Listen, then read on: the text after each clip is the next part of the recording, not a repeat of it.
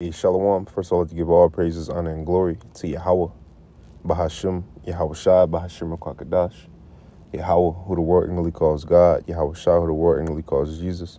I want to give a double honors to the apostles of great millstone who has taught me this truth. I want to give a peace and blessings to the I came across the four corners of the earth who teach this truth and risk their life to do so. It's going to be a quick video. Lord, the video is edifying. Lord, I can get some from this video. Get a couple precepts here in Joel, the 2nd chapter, basically going into the day of darkness. And that ultimate judgment, which you people, lack understanding in, and you people don't fear because you're so comfortable with the way, this modern day society is ran and the false hopes that it's giving you, you know what I mean? And it's giving you that, hey, you know what? You don't have to worry. Hey, you know what? You don't have to worry about, any punishment for your actions, It's giving you, vain hope, which is going to lead to destruction, man. These people, they don't think, because you got to think, right?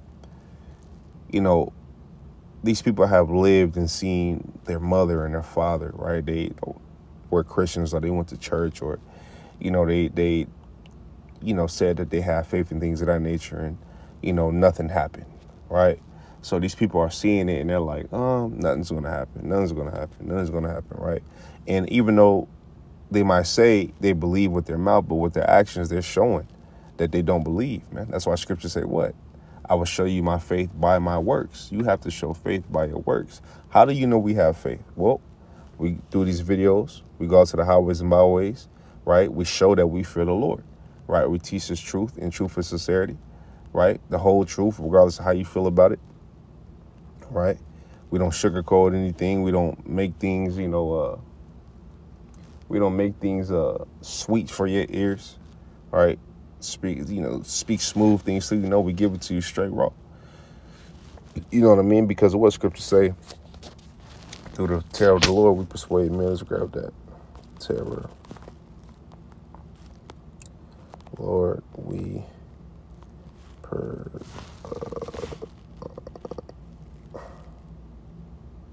I spelled persuade wrong. This is 2 Corinthians 5:11. It says, knowing therefore the terror of the Lord, we persuade men, but we are made manifest unto the Most High, and I trust also are made manifest in your conscience. But the point I wanted to get is knowing therefore the terror of the Lord, we persuade men, because we understand, right? We understand, what's to come. It is a fearful thing. I think it's Hebrews. I know it's Hebrews 10:31. Yeah, it says it is a fearful thing to fall into the hands of the living power, right? And we understand, right? We listen when you read in these scriptures and you see how the Lord get down and how He executes judgment and all that, man. You have a different understanding of how things really are and what it's supposed to be and what the Lord is coming to do, and the Lord said He doesn't change, man. You start fearing. You start understanding the importance of being righteous. You start understanding the importance of your work, doing the work. You start understanding the importance of, being sincere, right? Walking upright, knowing that the Lord is coming, man. Okay, let's grab this, man. Said perils. All right, this is 2 Ezra 9:8. It says salt. We gotta start up. This is 2 Ezra 9:7. It says, and everyone that shall be saved and shall be able to escape by his works and by faith whereby ye have believed. See, should be saved by your works and by faith. Okay, right, whereby ye have believed. And the only ones that's going to have faith and works is the elect and the 1/3, man. Okay, 2/3 are not going to have any faith or works. And they might say they have works, but the works that they had, was not done properly, right? It wasn't done in truth and sincerity. These niggas was, mixing doctrines and, and trying to, sell you breakdowns and with a T-shirt and fringes on it and all kind of shit, and thinking that they supposed to be the man, and not understanding that, when you're really in this thing, You understand? You don't really even, that's not even the spirit that you want to have, is trying to be the man, be the man. Yahweh Shai, the man. You know, we didn't give ourselves this knowledge, man. The Lord said he chose us. We didn't choose him, man. Okay, but guess what? These people walk around as if, you know, the Lord has, chosen them, or they seen the Lord in a vision. What's going on?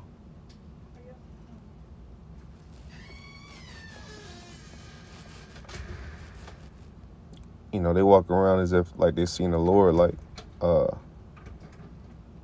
hey, leave it unlocked. I'm making a video real quick.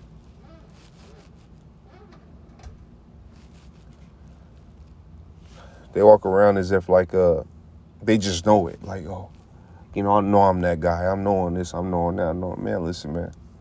Scripture say what the righteous are scarcely be saved. Let me grab this. It's back in Hebrews 10 as well. Let me grab this right quick. This is Hebrews 10 and 35. It says, cast not away therefore your confidence, which have a great recompense of reward. Right? To have confidence, you have to have faith. Okay?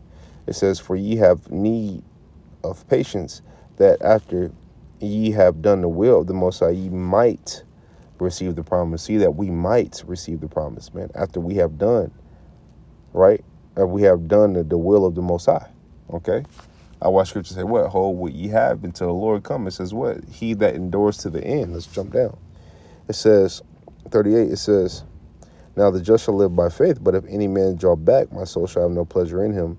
But we are not of them who draw back unto perdition, but of them that believe in the saving of the soul. See? We're not of them that draw back unto perdition, as a matter of fact.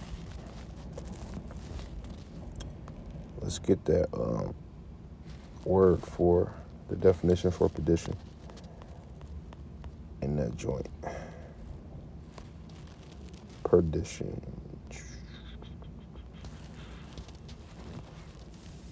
Strong's G 684.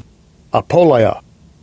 Apoleia. Apoleia. Okay, it says destroying, utter destruction of vessels, a perishing ruin, destruction of money, the destruction which consists of eternal misery in hell. See, and we understand that obviously it's not talking about, when you hear hell, it's not talking about a fire underground. You know, hell is a condition, and the ultimate hell is going to be here in America. Scriptures say what? 200,000 missiles to be shot over here, right? It's going to obliterate this place. Scriptures say what? The earth shall rule to and fro like a drunkard. So we're not turning back into the ways of this world, man. Right? We looking unto the saving, we looking unto the Lord, man. Right? Okay? To deliver us out of this, man. Okay? Let's look at this. This popped up on my cares of, is it cares of the world or cares of this life? World. Yeah. Mark 4 and 19.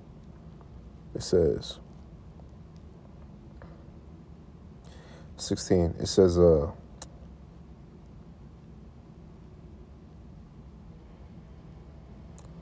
16 it says, and these are they likewise which are sown on stony ground, who, when they have heard the word, immediately received it with gladness. And you see that, right? Men have heard the word and immediately received it with gladness. I was happy, heard the word, right? Jumped up and down because what? It was sweet as honey. But when they get down to the stomach and you come to digest it, it's bitter, man. Because you got to understand the things you got to go through, right? The much wisdom maketh a man mad, because you start, you know what I mean? You start, your mind change, man. You start looking at things a lot different. You know what I mean? You start viewing things a lot different. You have a different mind. Your spirit is different. So the shit you used to like, you don't like anymore. Okay? It says, and have no root in them, in the things that you used to, that the old man used to like, was wickedness, man. But when you come into this truth, right, you understand that, man, that's all that is bullshit, man. Okay? And then really, you get mad at certain things. Like, man, what the fuck? Like, this shit is stupid. You know? But we were once in a world. That's why, guess what? That's why we can't be proud, man. You know? But all in all, we got to fear the Lord, because the Lord, you know, could, The Lord has his way, man. You know, he does what he wants to do. You know what I mean? So it's just like, man, our job should be just to please him, man. Okay? It's Mark 4 and what was that? 17, it says, and have no root in themselves, and so endure but for a time. Afterward, when affliction or persecution ariseth for the word's sake, immediately they are offended. And these are they which are sown among thorns, such as hear the word, and the cares of this world, and the deceitfulness of riches, and the lust of other things entering in, choke the word, and it becometh unfruitful. And these are they which are sown on good ground, such as hear the word and receive it and bring forth fruit, some 30-fold, some 60-fold, and some 100-fold. And it's our job, and this is the man that we have to aim to be, man. Not the ones that the seed flew on stony ground, man. Okay, that's why what? Enduring to the end. Let's get this real quick. Revelation, what was it, 2:25? Yeah, this is Revelation 2:25. It says, Revelation 2:25, it says, but that which ye have already hold fast till I come.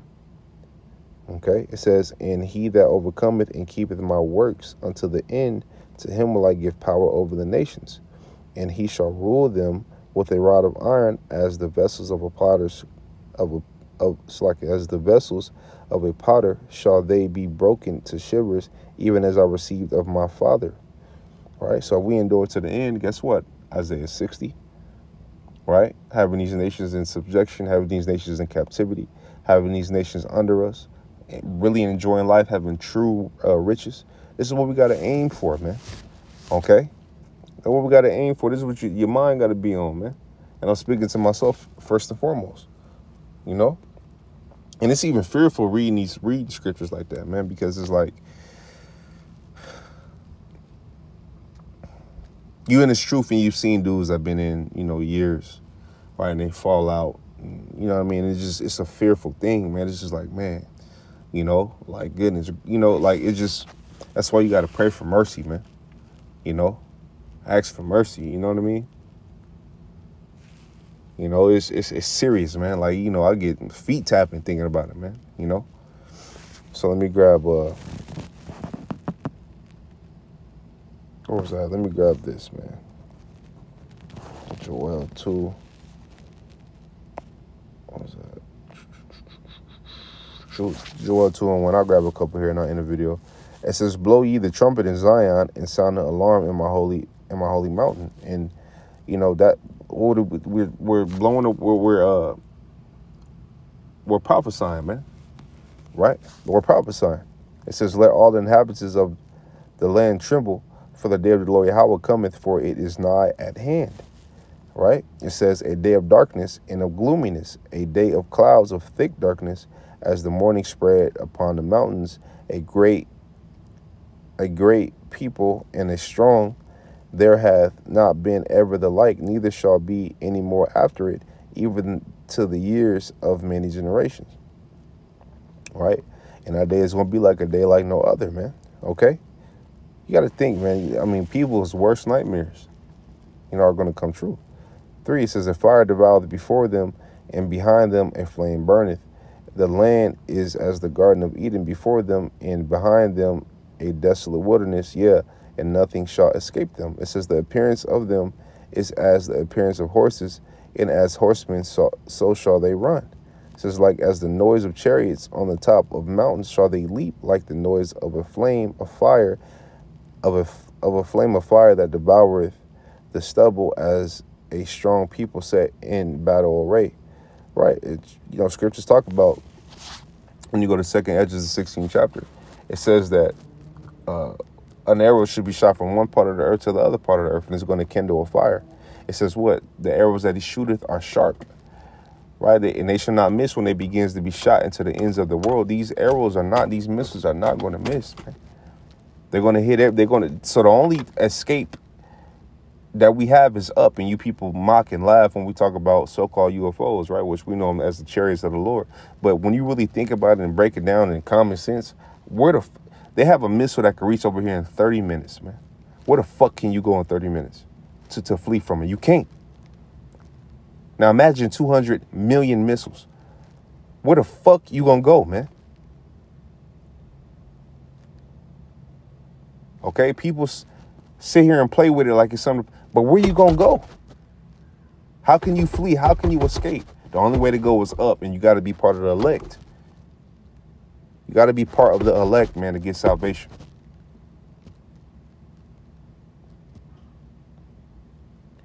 Before their face, the people shall be